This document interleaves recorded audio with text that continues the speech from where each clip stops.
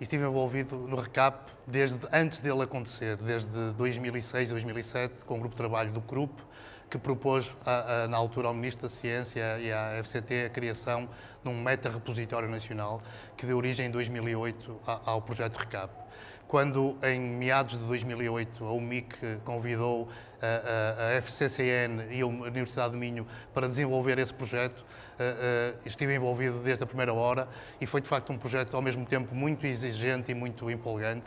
porque teve um período muito curto. Nós tivemos a primeira reunião do projeto em meados de julho de 2008 e em 16 de dezembro de 2008, ou seja, menos de 6 meses depois, estávamos a apresentar o portal RCAAP, já com novos repositórios que tinham sido criados digamos, e recolhendo já mais de 10 mil documentos naquela altura. O RCAAP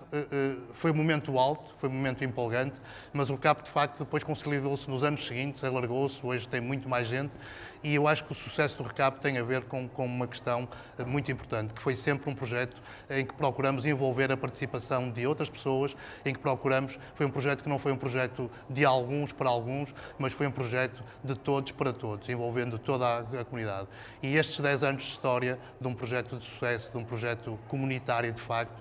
são uma boa base para construirmos o futuro e para projetarmos o futuro do RCAAP em prol do acesso aberto e da ciência aberta em Portugal.